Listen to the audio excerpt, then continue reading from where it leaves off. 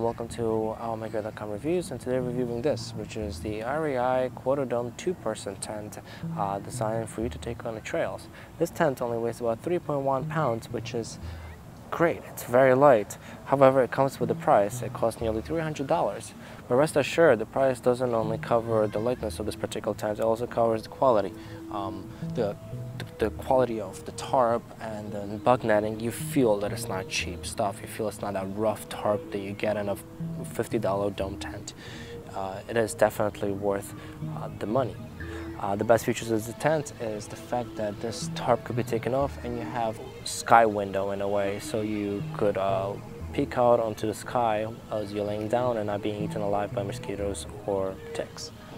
But if the rain arrives, putting the tarp is very easy. It only takes about a minute to put it on with clasps and everything and attach it. I mean, you could just throw it on within a couple of seconds if it's pouring. And the neat feature about this particular tarp is the fact that it has these kind of pockets for your equipment on both sides. Yes, this tent has two doors. As you can see, this is the first door and the second door is right there.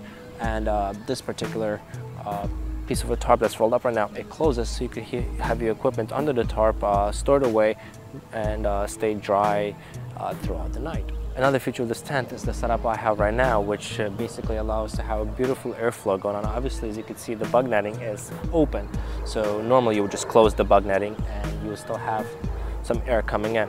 When I usually use this tent during the day when I set it up, I put the tarp only halfway and roll it up from the bottom. This way it just, it breathes, it doesn't get stuffy. And when I'm ready to go to bed, and if the night feeling a little chilly, then I just roll it back down and even sometimes close the doors in case I think it might drizzle or it gets a little too cold. Another feature that I love about this tent is the pouch space it has for your belongings. And it's not a one little pouch, it is just a long pocket where you could put your books and your flashlights and your keys and everything. It's just one giant thing, and it's great, and it kind of is bad in a way because then if you have something heavier, then everything else just kind of rolls towards it. But it's great because it's just so much room. I mean, it's more room than you would get in a 6-person tent in terms of storage. It's quite nice. As I mentioned before, this tent only weighs 3 pounds, and you feel it. You feel the difference. Every ounce counts whenever you have your pack on, especially with your water and your beverages and food and extra layers. You feel it, and 3 pounds, it's not that heavy, especially if you, what I do, I divide this tent in half. I have my poles and my tarp in one pocket on the side, and I have the base layers, you say, and all the stakes on the other side. So I don't have this kind of pulling me to one side or another, and at the same time I don't have to put it inside my backpack and sacrifice space where I could keep additional clothing or my sleeping bag, for example, in it. So and it does not take up that much of room to begin with, so it's definitely a great buy. If you subscribe to my channel, you saw that I did a review for the Eureka solo tent not too while ago, maybe a year ago, and I was saying, oh, it's amazing and everything. But after maybe 4th or 5th use, especially in colder weather, not winter, but late fall, when you layer up, you cocoon yourself, I was having trouble kind of breathing, so I needed to stand up, and I couldn't stand up because the ceiling is 3 inches away from your face. And that kind of made me feel claustrophobic.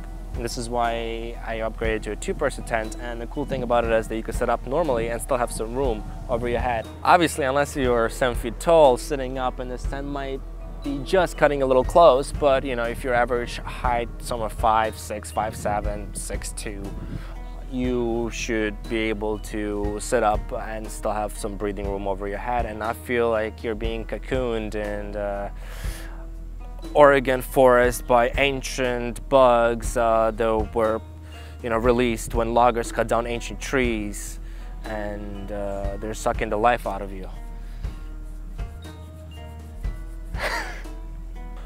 Honestly, there's nothing really negative that I could think about this tent. It offers everything you need. Good ventilation. it's a quick, easy way to set it up. Once you get the pole structure, REI has the weird pole structure going on, and you know, as the company in general, they have that certain method. So once you get it figured out, it's just 1, 2, 3. However, one thing that I'm a little iffy about this tent is, although it has beautiful ventilation on the doors, there's just one tiny little window on the front of it, and I kind of wish it was a little bigger, maybe twice the size. I would feel more comfortable having the air come in from the top and just, you know, settle above my face. Other than that, I think it's a great tent. I'm sorry, but it is a little pricey. You know, it's about $300. I got it on sale for $200, so you could catch that if you're lucky. However, the quality, you know, it shows with the quality, it shows with the lightness. It's not a 6-pound trail tent that Coleman, for example, sells, which is the Hooligan 2. That tent is amazing with if you're on a campground, but when it comes to hiking, you know, you want the lighter and the sturdier the better. Overall, I highly recommend this tent if you can afford it. Even if you can't, if you do a payment plan, but you go out on trails and the weight of the tent and the quality matters to you, definitely highly recommend it. Thanks for watching OurMagear.com reviews, and please like and subscribe. Ask me if you have any questions, and check out my other videos. Thanks, cheers.